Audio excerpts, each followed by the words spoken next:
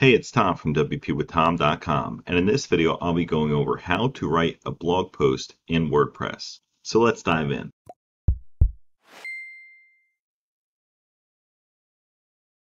So to get started, I just wanted to cover content a little bit here.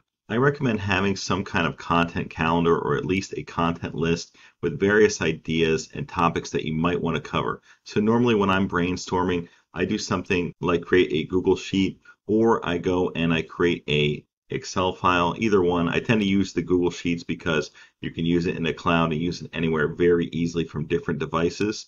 And I like to just use a bunch of different tools to come up with ideas to add to this list. So I'm just going to go over some of these tools to help you with the brainstorming process before we actually go into structuring the post itself. All right, so the first one I'm going to cover here is called Keywords Everywhere. And this is something that you can install on Chrome or Firefox in these browsers. And basically it will show you keyword data, or at least estimates of keyword data for how much the search volume is. Another one here you could use is called Answer the Public. And basically you're going to use discovery questions here. So you'll type in something. It could just be a word, like this example here says chocolate, and you can just type that in and then it will give you examples. So let's just do that. Let's just put in chocolate and I'll hit enter. And then it will calculate different questions and it will populate questions back here that we can use and answer them in blog posts if they have some search volume. So I'd like to take these and check if there's any people actually searching for them. And it says there should be people searching for it. But if you look right here, it says like what chocolate bars are vegan and how chocolate is made. So you can answer questions about that if you're writing posts about chocolate. And this is a good site, answerthepublic.com, if you want to look for questions that you can answer within blog posts. Another option here is Google AutoSuggest. So let's just go and just use chocolate again right here in this example. And you can see when you start to write it that it gives you different options here. So chocolate chip cookie recipe, chocolate cake recipe, chocolate chip banana bread, and you get the idea. It starts to populate with different words and phrases that can make a good blog post topic or title that you could go after. So let's just go and take this a step further, and then you write chocolate chip, and then it gives you all different options that you could write about for that. So Google AutoSuggest is an awesome thing that you can actually use and dive into what people are actually searching for a little bit more without actually having to use any additional tools. So let's just go and just click on one right here.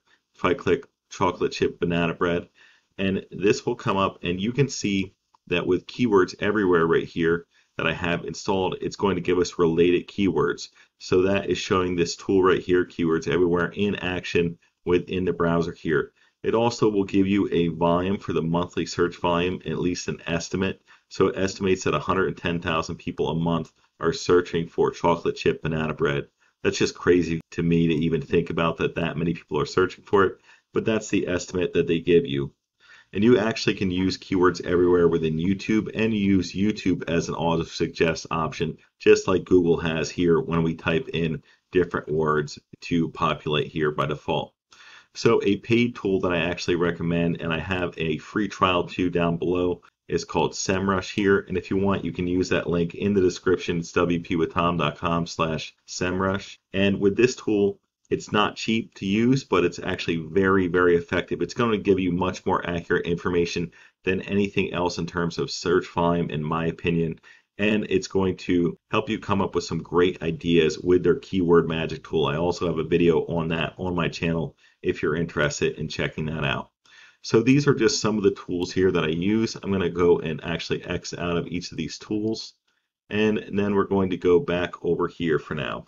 So in terms of actually writing the blog post, what I tend to do is outline the post before writing. And how I do this is I start with these main bullet points and headings for the post, and then I add subheadings like little thoughts that I want to make sure that I include within the post itself beneath each of the main headings. So when writing a blog post like this, I recommend that you use either Word and then you write it in. So this is an example of an old blog post that I had here, and I just suggest that you break the paragraphs up to be small. So right here in this case, you can see that it's a shorter paragraph. Normally when people think of like schoolwork, they think this is one paragraph, or maybe even this whole area right here would be one paragraph. I'm talking just a few sentences to get the point across, be concise, and break it up with the spacing between each, because that spacing makes it a lot more reader friendly and it will keep people on the site longer. It's just more visually appealing and it helps your website retention time, which is an important metric in the eyes of search engines such as Google. And another thing that's worth noting, at least in general, search engines like Google tend to prefer content that is longer form. So there have been numerous studies about this done that have tested literally millions of articles. And I probably wouldn't even write a blog post if it was going to be under 800 words. I would generally try to stick to 1,000 words or more. And a good thing to do is you can actually go and check out your competition. So if we were in Google and we just went and looked at how to write a good blog post. So if we went and searched for that, you can go and let's go and click this first one right here that shows up in the default search results. And if you wanted to see how long this post was, I guarantee you it's over 1,000 words long. You can see it's a very long blog post. I'm actually not even halfway down the page yet. So longer form content performs better. And if you notice, this person's actually done a pretty good job of breaking up things into smaller paragraphs. That's something I'd also recommend. So that is a longer blog post. And what you can do is you actually can copy all of this and paste it into somewhere like wordcounter.net. And that is a great way to see how long the content actually is here. So I'm going to X out of that article here, but you can use wordcounter.net. It's a free tool to use to check the length of competitors for their articles and see where your own articles are at as well. If you're using something like Google Docs or Microsoft Word, you can check the word count as you go as well. But this is a great tool to quickly check your competitors. So at this point, if you've brainstormed some good topics and outlined the draft headings and subheadings and written your post within Google or a Microsoft document and made sure to check over it and break your sentences up, what I do is I take that blog post and I move it into something called Hemingway, and it's the Hemingway app, hemingwayapp.com. And here, this tool actually has a paid version, so I'm going to show you right here. If you go to desktop app, I'm going to click leave here. You can get it for $19.99. I actually have this myself. And if I go down to the bottom of the screen here, here it is. And I pasted this article in here already. So within the Hemingway editor, what it does is it gives you tips on how to improve your writing. So you can see it's highlighted right here. So right here it says 18 adverbs are used. Aim for 9 or fewer. So you can see right here I have personally, just, honestly, just, clearly, just, directly, smoothly, quickly. I know I write quickly a lot in here. Quickly again. So you can go and change these or edit these very easily. It also tells you your word count in here as well if you want to see that. But what you can do is you can restructure the sentences and it will give you tips to make it easier to read. So you should shoot for somewhere around a grade 7 reading level, in my opinion, for a good article. You can make it a little easier to read if you want, and it's just going to be more user-friendly overall, and it's going to help you make your writing easy for the masses to read and understand.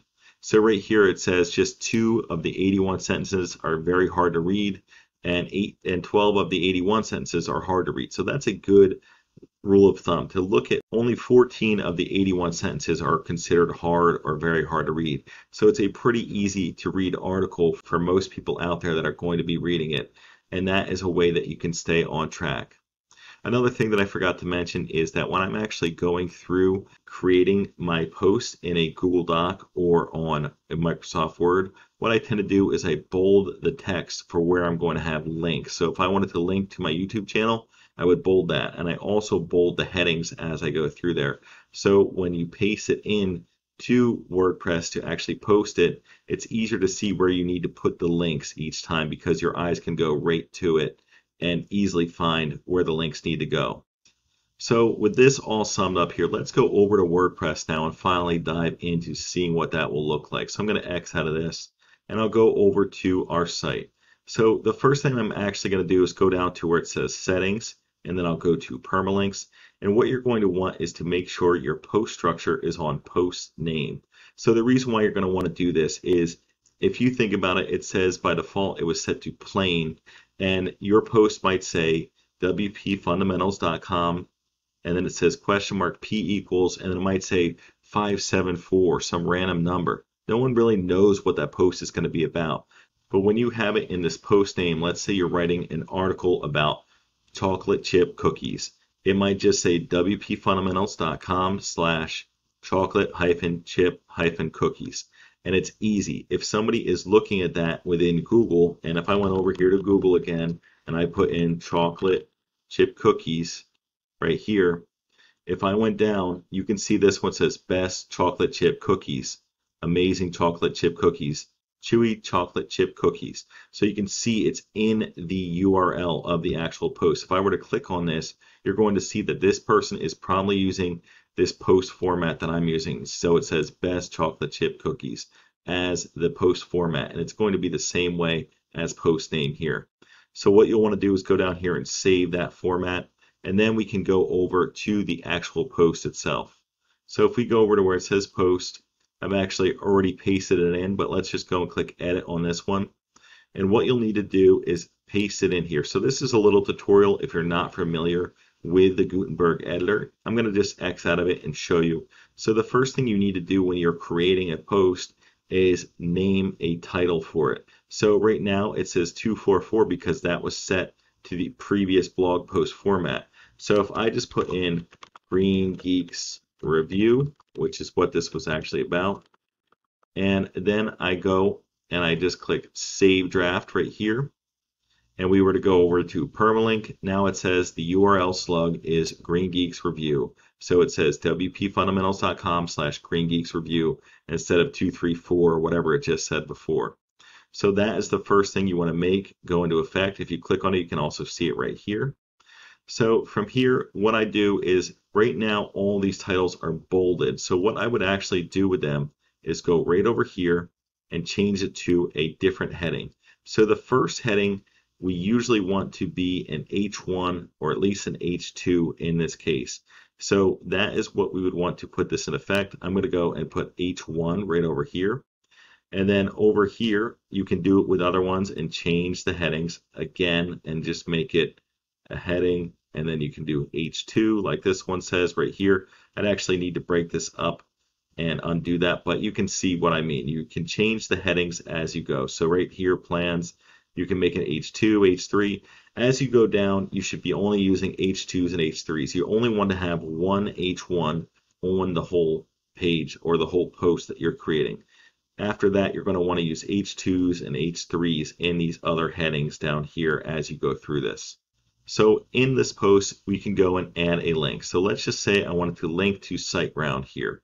I can go and I can just go highlight it, and then I'll click on this little icon with a link. And here you can have the option to open it in a new tab or not. And then here's where you would put your URL. So if I just went over to SiteGround.com, and then I can just go and copy this URL, and I can just go and paste it in here. And now to make it go into effect, we can just simply click this, and now you can see there's a link there. You can see the color difference here. So that is how you would set up a link. I would recommend that you have it open in a new tab. The reason I say that is because it keeps people on your post in the actual page that the post is on for longer, and that again helps the retention time and keep people on the post for longer, which is important to Google. So let's say you wanted to add an image or something like that in here. Let's go and just click this add block, and then we can search for image right here, and you can go to your media library, or you can go and upload a file. And then if you wanted to add one, I'll just add this. And what you want to do here is make sure the title and the alternative text here make sense for the post. So if it's GreenGeeks review, you might want it to say GreenGeeks review. Or if it's talking about GreenGeeks support, you might want to put GreenGeeks support in the title and the alternative text. And then just hit select to make it go into effect. So that is how you would add an image to this. And you can also go and resize the image very easily. You can just do it like that. Click, hold, and drag and move it. So over here on the right side, if we click document, we can go and see that there's different categories. So you can add categories, and this helps. So let's just say you had a category and it was called reviews, or maybe hosting reviews or something like that. You just type it in, hit enter. I'm going to click off of uncategorized. And here we have a new category. So that helps you in terms of SEO as well. And if we go down to tags, we can also add different tags related to the post. So a tag might be GreenGeeks in this case, and then it says separate by commas. So we can also add SiteGround here as another option. And then once you're happy with that, you can just move on to the next section. Here, I'm going to go over a featured image. So if you want a featured image, this is going to be the image that displays for this post. This is where you would add it. So if you click on that, let's just say we wanted to add this one as the featured image. Again, you want to change the title and alternative text. And here I'll click set featured image. So that is the image people are going to see when they come to our blog before they actually click on the article. Down here, you can change the excerpt and choose how long it's going to be. And then over here, discussion, you can allow comments if you want, or you can check that off and not allow comments on your site. And then the last thing I wanted to go over before we wrap this up is you can actually go and save the draft. You can preview it and see what it will look like on the site. So if we go and preview, this is what it would look like by default. And it's just a basic post here, but you can see what it would look like in general in this preview. I'm going to X out of that. Another thing you can do is you can actually publish it right away. I'm going to go up here to the top, or you can go and click on where it says publish immediately, and you click on that, and you can actually schedule it for a different time. So this calendar is actually pretty nice because you can adjust the times and you can see when you have other posts scheduled already as well. So I like to actually schedule posts in advance on the blogs that I do have. And then after you do that, so let's just say we schedule it, then it will change publish to schedule. Now, if you didn't want to schedule it like this and you wanted it to go live right away, you would just click publish instead of actually going and changing the schedule date here. So that is how you would set that up. And I would also recommend that you have a social media sharing plugin on your site. And I have a video that I'm going to have come up right after this one that shows you how to set one of them up. There's actually free and premium options that I've covered on my channel, but I'll show you the free one at the end of this video. I really hope that this video was helpful in showing you how to write a blog post in WordPress and kind of my strategy for going about it and the editing part, as well as how to actually make things look a little nicer here and set things up more properly within the dashboard here in the post section. So if you enjoyed this video, please consider giving it a thumbs up or a like, and subscribe for more WordPress related tutorials. Thanks for viewing and have a wonderful day.